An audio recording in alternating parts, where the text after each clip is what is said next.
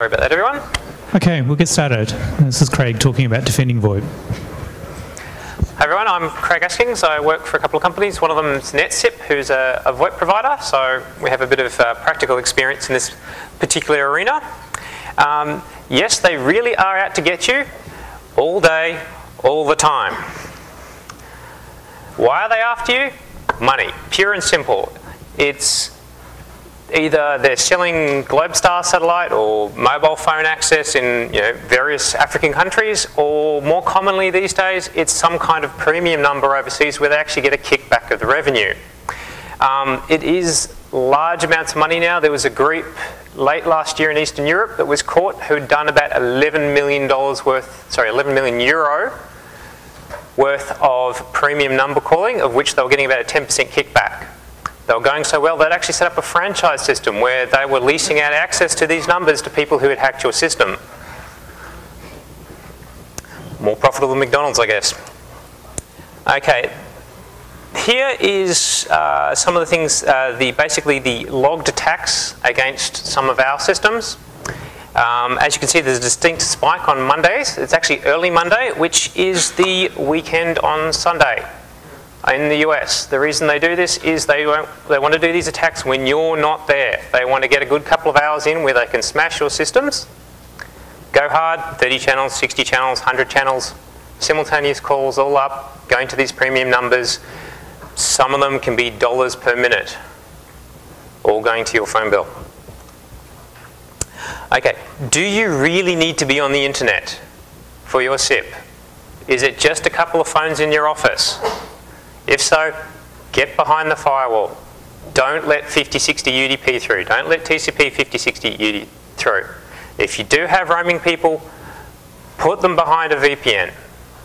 VPN access only.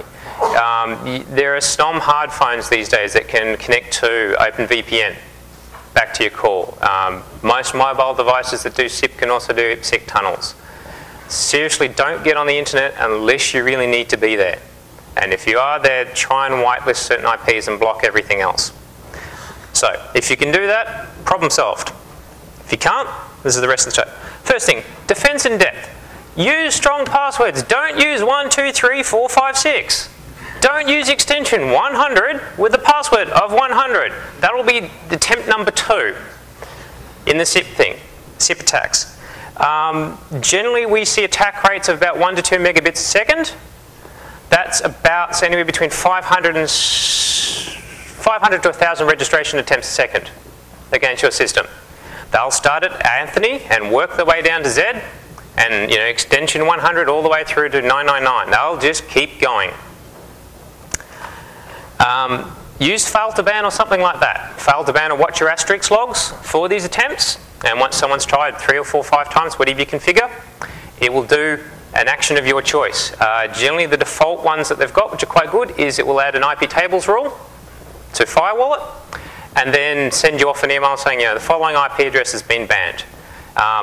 Make sure you whitelist your office network. I've seen it done. I've done it to myself.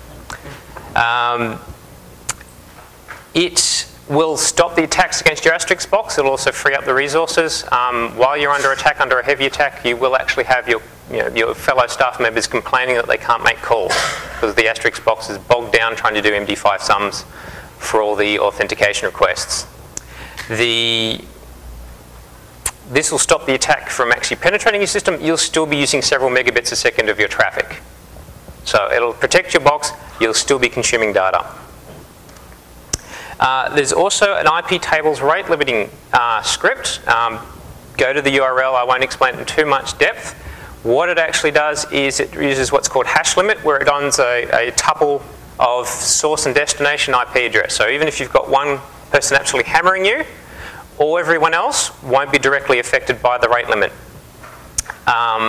If you've already got a good IP tables set up, just grab the relevant bits out of the script at that URL and just insert them in. It works quite well for anything, really. You can use it for SSH. Just change the port numbers. Limit the number of simultaneous calls on your trunks. Once you're compromised, if you've got an office of 5 people, do you really need 30 simultaneous calls? to your upstream supplier. Do you need 100? I've seen a 2-person office get owned and they were doing 60 calls simultaneous. If you don't really need it, dial it back. You've already been owned. This gives you more time to, as far as your wallet's concerned, while you're dealing with the situation. Ask your telco to block international calls. Also get it in writing or an email, so when they forget, and they will, you've got that to fall back on when you go to the telecommunications ombudsman about the size of your bill. This actually happened to a client 2 hops down from me. So we had a wholesale customer who asked them, one of their end clients asked our wholesale customer to block international calls. They said, yeah, we've done it. They hadn't. They got smashed. Thankfully for the wholesale customer, we had our own systems in place, so they were limited to $600 in about 20 minutes. Which of course comes to the next step. Choose a paranoid supplier. That there is an itemised bill for 60 channels used day in, day out. That's actually a legitimate bill from our poor accounts department had a slight heart attack when they turned up. For some reason, our supplier thought it was a good idea to give us a paper itemised bill. But yes, if you have a whole month of SIP traffic going, that's what your accounts department will get from Telstra or whoever your supplier is. That's the basic part of the talk. I will cover something else that's not official. When you get hit by these systems, they're all generally a variant of what's called a tool written by a bloke called SIPvicious. It doesn't maintain state in the application. It inserts the state of the request in the UDP packet that's sent to you and then comes back. That means it can go fast, it can go hard, and doesn't particularly care if it doesn't get a response back. So once you've firewalled it, or you've blocked it further up your network stream, it'll quite happily sit there for several hours still going. And most of the people attacking you will have more bandwidth than you. Amazon EC2 isn't unusual. Rack-based cloud servers are not unusual. They will be having at you for days at a time. Now, this particular server was actually written as a load testing tool. It wasn't designed to be a cracking tool. It just got turned into that way. So he wrote an updated version of the software. The newer version, if it doesn't get a response for about 15 minutes or so, it'll just shut down. The older version that's still in the wild actually has a processing bug in the unpacking of the information that comes back. So he wrote a tool called svcrack. It's why it's not in the talk. It will send a packet back, specially crafted, that will crash the software. I don't recommend you use it, but I have at least once. From another box, somewhere else on the internet, just on the off chance that they decided they really didn't like me for doing that. But yes, if you're sitting there on a 1.5 mega ADSL, it will be flatlined day in, day out until you get shaped because you went over your quota. So there is that as well. Any questions? Implementation details. Excellent. One other thing, as the gentleman mentioned, Asterix is the common particular target, and if they find you, you will get hammered at again and again. It's no longer just that. Other tools, systems like FreeSwitch now, which generally used to be ignored, are becoming more popular, so they are actually attacking other systems. Don't just limit your trunks. If you are a 50, 100 person office and you might need 30 calls, limit your individual users. One user does not need to be making 5 calls at once usually. Very good point.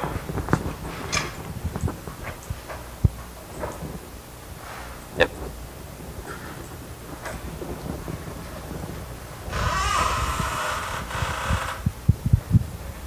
It's not just VoIP systems. I've had a client with a commercial voicemail package that got an $80,000 bill one month off their their voicemail service that had no dial-out capability, that had been hacked and used to dial numbers in Afghanistan that were allocated to satellite phones. and that server got disappeared out of the data center at 6 a.m. with a couple of guys in ray jackets to be assessed. Yep. As an aside to this paranoid supplier issue, NetSip, the group that I work with, we actually have separate limits for international calls. We have separate systems. We actually block certain international destinations like satellite phones from Afghanistan. MyNet Phone's another company that does that. I'm sure most online ITSPs probably do something similar for the very reason of, if someone's on a $14 home plan, you don't really want to be sending them a $6,000 bill, because even though it was their endpoint that got owned, the telecommunications ombudsman generally takes a dim view of these things. Most people can't generally afford a $6,000 bill. No, it doesn't. On that exact point, you have systems related straight to the customer's bill in the lines of, you've had a $100 bill for 7 months running, we're not going to give you a $10,000 bill? Or at least without talking to the accounts people at the company? It depends on the size of the attack and how badly they've been owned. We try and hold the line and keep the calls up for a few minutes so we can get into hold of the customer and say, look, we're getting this unusual pattern. Mostly because most people have more than one upstream supplier if they're smart. They'll have their SIP-based system, and they're like, oh, well, I've got ISDN on site as well, I'll use that as a backup. So great, we've shut them off. It just means it starts dialing out the more expensive link.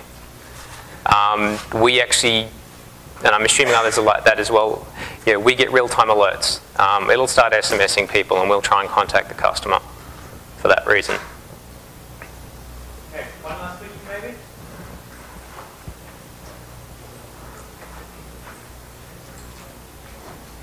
Okay, thank you. All right, thank you.